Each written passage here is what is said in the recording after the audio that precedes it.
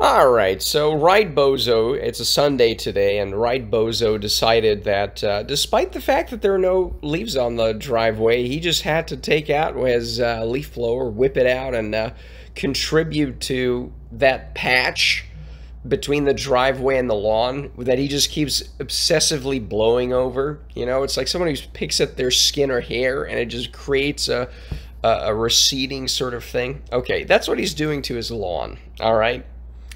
So I was hearing that, 9:50, woke up a little earlier, I guess, or maybe I was already sort of awake to where I was like, what is this noise? Oh, I'm still getting over a bit of a cold, but I was hearing the what do you call it?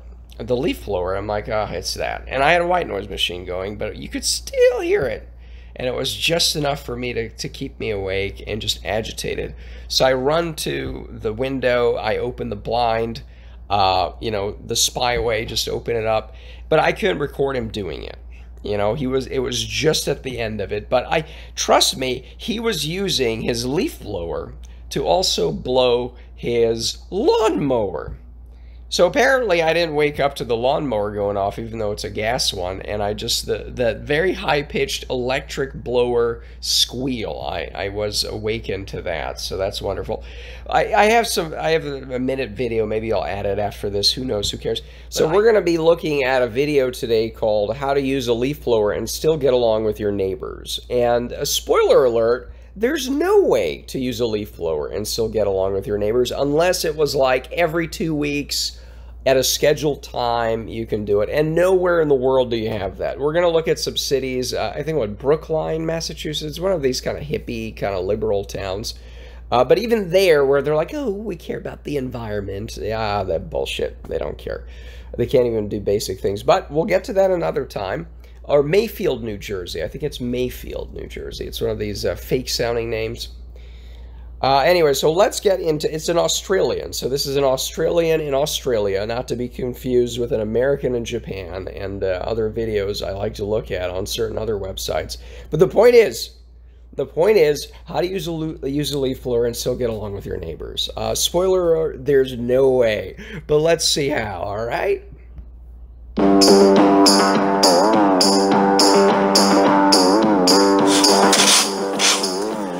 Wasn't that long ago that the only way you even thought about cleaning up around the yard and garden was using one of these. Now it seems that just about everyone has a leaf blower and they love using them. Yes. Now, my complaint is you have a rake, you have a broom, why not just use those, right? I mean, Right Bozo over here, we took a video where there was a rake resting against the tree here. So you could just use those, because again, we're talking about a small little courtyard or something. It's bricked up anyways. It would be a breeze to just, what do you call it, use a rake. Because again, the leaf blower, it blows it away. It does not actually collect it, okay? Because a rake would, you know, scoop it into one big place, and it would be easier to scoop it up. But, you know, Left Bozo, Right Bozo, all of these people who use it, a lot of the times they don't even bother picking it up, right? They just blow it somewhere. Really, the problem isn't leaf blowers, it's more how they're used. No, it is. The problem is leaf blowers, because even if this guy's going to make the case of, oh, well, you know, if you do it in a semicircular fashion, then, oh, it's going to be better because it's going to take less time. Yeah, but it still is 2-3 minutes of this indeterminable suffering. And for anybody listening to this is, oh, is it a bozo using it for half an hour? I mean, there's already no leaves, you know. Plus the other part of it is, you know, this guy had tons of leaves in the courtyard over here, right? Tons of leaves. Bozo over here never has leaves, okay? It's barely any leaves, but he still has to do it. So part of this is, okay, if people use the leaf blower every other month, okay, fine. But that's not what happens. Used. Now, I've got a few leaf blower tips for you that might just make using your blower a little bit easier and more efficient, and might make you a better, quieter. And that looks like a gas blower, which is a handheld gas blower. Look at it, because there's a little white, transparent little tube. I think that's where the gas goes, right? Electric ones don't have any liquid input there, right? That looks gassy. A gas. Now, this guy's in Australia, so I don't think I've seen handheld gas ones. I don't think I've seen them here. Quieter neighbour. Now, before you start blowing, you'll want to do a couple of things. This way, that way. Work out the way you intend to blow so that you can try and concentrate all of your blowing towards one direction. So if you've got multiple pathways, make them all come towards one point. This will make it much easier to collect all of your material, and it saves you wasting time by blowing back over the top of a clean area. Yeah, if you're near the house, close the windows and doors. This will keep out some noise and any dust you might kick up. Oh, yeah, and I love this because here in Houston, it's going to be 100 degrees again. But, you know, in the spring and fall when leaf blowers are even more obnoxious, hey, let me open the windows because it's nice and... Well, you know, leaf blower guy knows to close his own windows, but I don't, you know. And you actually have complaints in other areas that aren't nearly as hot where people still routinely open their windows for some fresh air. And then you get this shit. Not only the noise, but you can't get any fresh air in, you know. And it's like, oh yeah, but be sure to close your windows and doors because you're going to be making a fucking mess of the place. You know, it's like, well... Walk through the area you plan to blow and pick up any larger things like twigs and branches and move big stuff out of the way. An important thing to remember is that blowers are not the might kick up. Walk through the area you plan to blow and pick up any larger things like twigs and branches and... Okay, so this is, we have to close the doors, close the windows, annoy every neighbor, because this area, I mean, judging by, that guy's about, what, 6 feet? Okay, so this is maybe, what, a 12, 15-foot area? 12 by 12, 15 by 15? I mean, this would take, what, 5 minutes? You get most of it with, a rake, a big plasticky one or whatever you have, those hard plastic ones, and the rest of it with a broom. Why? Oh, well, we need to prepare this, and oh my God, why? And then you don't make any noise. You don't have to close your own fucking windows, you know? And move big stuff out of the way. An important thing to remember is that blowers are not the proverbial blunt instrument. They are actually supposed... They are the blunt instrument. They are a blunt instrument. Supposed to be a finishing tool for doing the fine work once you've finished all the other bulk stuff. Okay, now hold on. I don't know. I think I saw this a long time ago. I've seen this one before. Okay. Notice what he has around his neck. Okay, he actually has pretty high. You know, I actually have these right by my bed. Instead of getting pissed off, I probably should have just put them on and. It wasn't that loud with the white noise machine, but he has these noise protecting things on over here, right? So it's like, wait a second. You have to close your doors. You have to close your windows. You have to make this an engineering project of let's clear everything out of the way. And then you have to use these ear protectors. Well, are you providing one for everybody in the neighborhood? You know, I always, and the professional crews often use these too.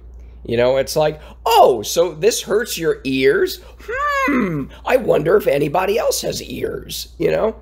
Unfucking believable. Thing to remember is that blowers are not the proverbial blunt instrument. They are actually supposed to be a finishing tool for doing the fine work once you've finished all the other bulk stuff. Start your blower up, and if it's a cold start, just let it run on idle for about a minute or so before you go revving it up to maximum velocity. As you work over an area, don't move in a straight line. Use more of a semicircular or arc-like pattern. When you work like this, you're focusing the material towards one point. And remember, you don't need to be running your blower on full bore all the time. Back off on the throttle a little bit and just use little bursts of... Yeah, use little bursts so it sounds even more annoying, right? I mean, there's a debate about, is it worse to just continue to run it? Or, right, because it's just this whiny up and down and again, we're talking about an area that looks, I mean, depth perception is tricky with videos, but I mean, judging by how big this guy's what, a little under 6 feet, about 6 feet. That is the average height of humans, as I know, as a fellow human. And, I mean, this guy could lie down there, and two of them could lie down. That's about 12 feet, 10, 12 feet. I don't think it's even 15. Across, it's maybe a little longer. So again, we're talking 150 square feet. I mean, how long would it take to actually do the steps over on the top right with some brooms, and then do rakes for all the rest of it? And if whatever little leafage remains, you could use a broom for that. I mean, who cares, you know? Because the other thing is, oh, it's so clean with the leaf blower. Oh, it's so wonderful. Yeah, for the 5 hours before another leaf falls down, right? That's the problem with these things is, oh, it's so good. Yeah, and you have to do it every 5 hours to maintain that level of no leafage anywhere. Okay. See, I can hear the birds.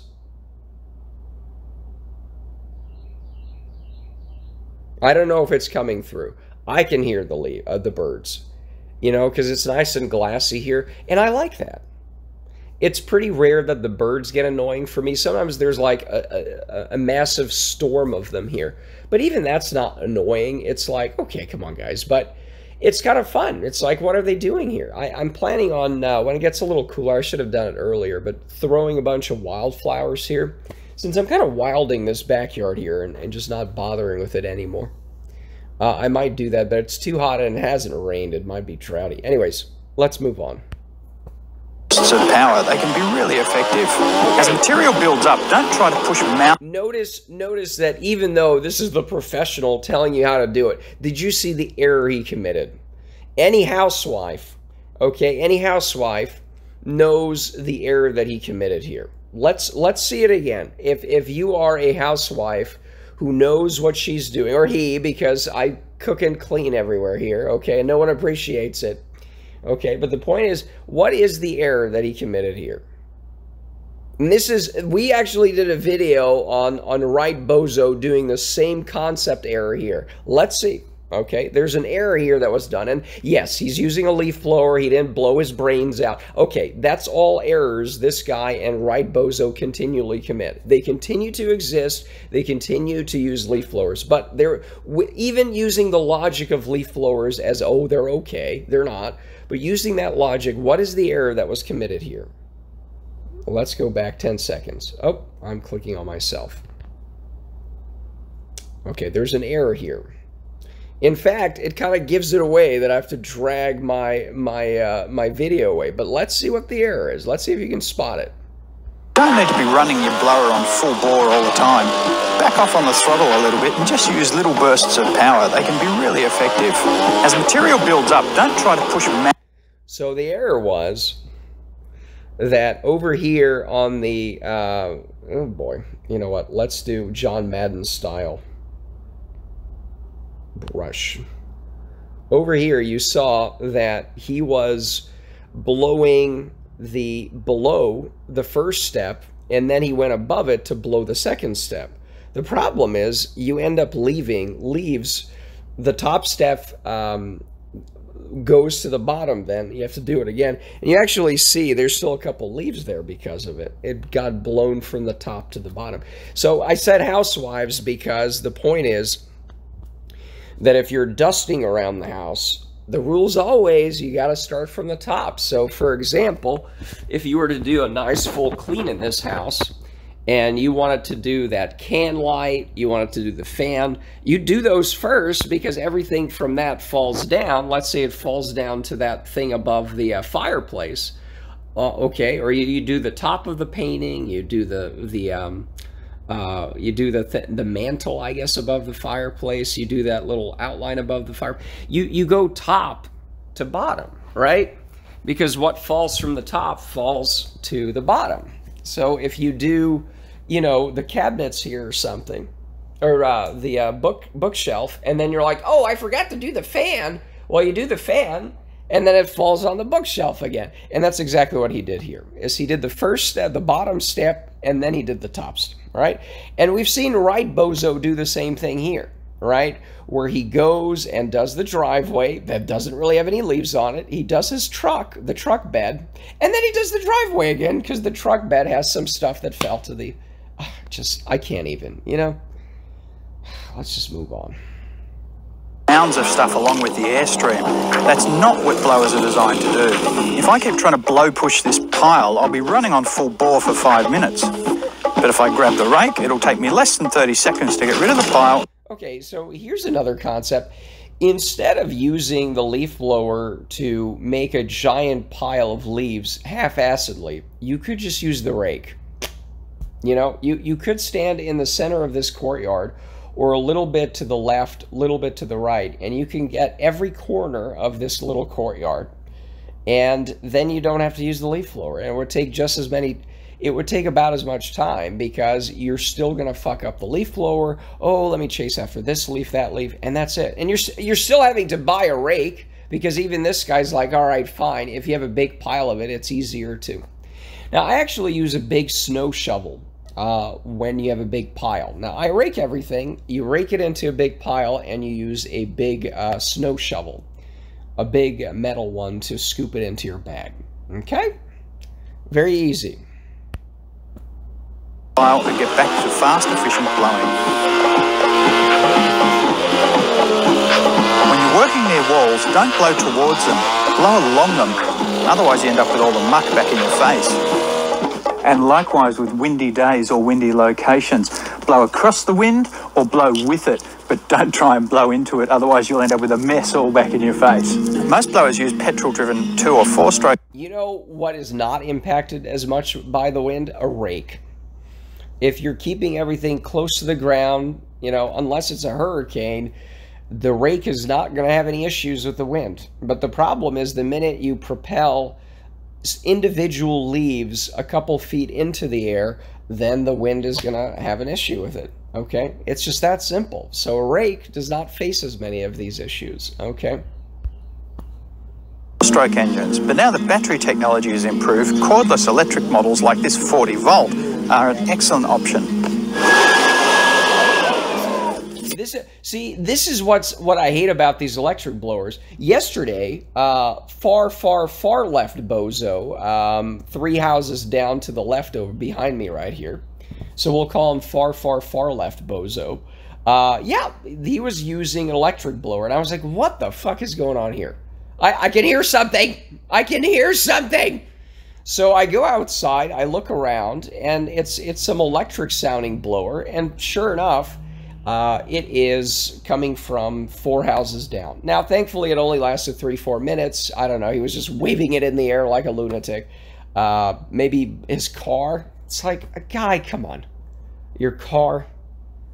But I measured on Google Maps. If you use desktop Google Maps, you can right-click, measure distance, and see how far it is.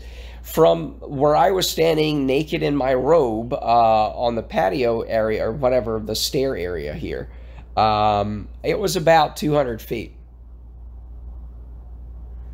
You know, and it's like, okay, I was hearing it inside my house. I wasn't outside trying to enjoy coffee, because how could you ever do that knowing idiots like this live here?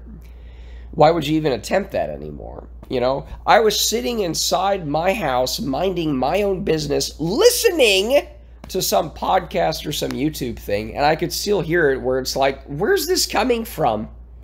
And that's 200 feet with these, oh, they're so efficient, electric blowers, oh, the technology. My point is, you can tell the difference between the electric ones and the gas ones. In some ways, I would almost prefer the gas ones if you told me you had to pick one and you couldn't just beat somebody with the leaf blower who was using them. If that was my choice, you have to listen to electric or gas, I would almost choose the gas ones. You know, because there's just something extra whiny about a close electric blower. But let's go back again. And this is now 10 minutes, I think. Let's see, how many minutes? 20 minutes! 20 minutes to do 2 minutes of a video. I mean, I just astound myself as to how I don't shut the fuck up. I'm like a leaf blower of humans. No. 2 or 4 stroke engines, but now that battery technology has improved, cordless electric models like this 40 volt are an excellent option. That is very similar. They're also... That's very similar to Right Bozo over here, all right? He has a red Toro machine. Although this looks like it's cordless as well. He says it's corded, but all of these electric ones have a very similar thing to them, yes. So much lighter and easier to handle Because they have this fan horizontally mounted, it means that you don't get the gyroscopic action that you can sometimes get with petrol-driven blowers that can leave them wobbling a little bit if you tilt them off on an angle. They're certainly quieter than petrol-powered, and you don't have the hassles of having... No, but they're not. They're not quieter. They might be on a decibel rating, you know, in that objective sense, quieter. But the fact that they make a slightly higher, more annoying sound, they make another kind of sound that's worse in that respect. It just, the decibel measurements might not capture that high-pitched annoyingness to them, though. Okay? ...of having to mix and store fuel and pull starting. Just juice up from the mains, click on the battery, and they're blowing at the flick of a switch. So you're still using... So what to do with all the collected stuff? You can put it straight into the compost, but just make sure you balance brown material like this with an equal volume of green material. Everyone is just so conscientious putting their leaves into the compost. Oh, yes, in the compost bin at the back of the yard. It's, I don't know why he sounds British. That's more of a British accent, isn't it? But the point is, yeah, these ads, they're just going to blow it all over the street here. Oh, the compost bin, be sure to be environmentally friendly. Oh, yeah, okay, I'm sure. Green material like lawn clippings. I'm thinking my local leaf collecting brush turkey is somewhat envious of my leaf... I'm sure the turkeys appreciate, you know, the leaf blowers and the sounds and everything else, I'm sure. Gathering capabilities. Many blower models also come with a vacuum kit. You can use this to suck the material up, and then you can add that to the compost or put it straight onto garden. You know, of course, I had a Red Toro machine at the old house before I became wise to not using these myself either, but it did have a compost function. Those take a little longer to suck up, but I actually tried those for a while, and they actually make less annoying sounds, you know, but, you know, whatever, so... Garden beds as mulch. And one last set of tips. Safety gear. Now, blowers may not seem that loud, but it's the sustained... Who says they might not be that loud? Who says they... That's what this whole video is about. Well, oh, they're not that bad. They're not that loud. Who's saying they're not that loud? Even the people operating it say they're loud. Noise that does the damage, not the one-off. So earmuffs, good quality ones, are an absolute must. I'd highly recommend some decent safety glasses.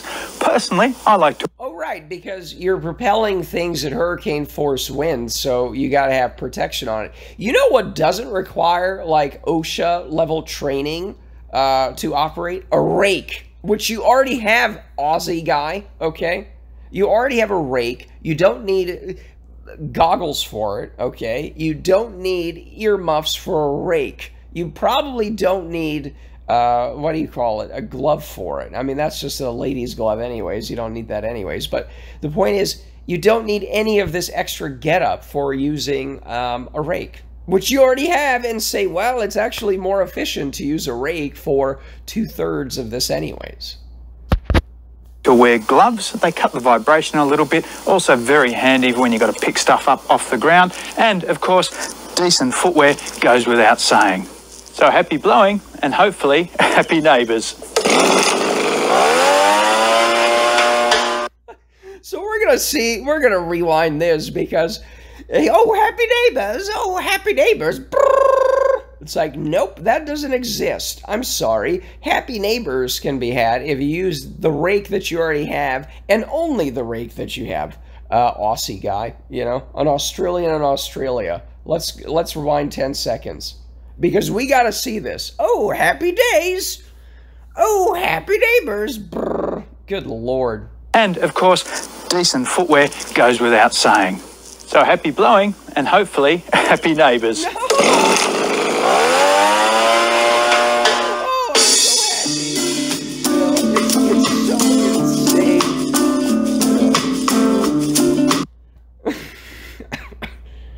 Unbelievable. So anyways, that's it. I'm winded from just doing this, and I just can't even. Alright, so it's 9:50, I wake up, and guess what I'm hearing? Well, left bozo, who's still here, or no, right bozo, sorry, is leaf blowing his lawnmower. Let's see what he's doing now.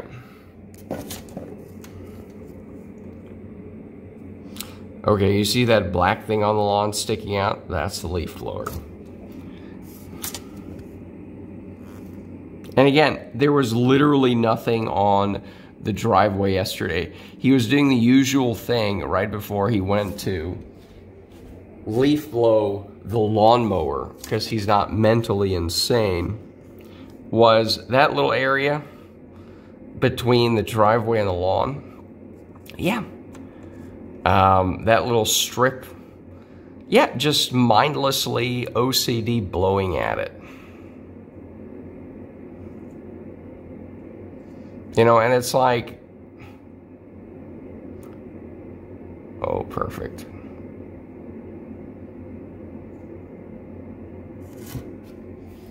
I don't know.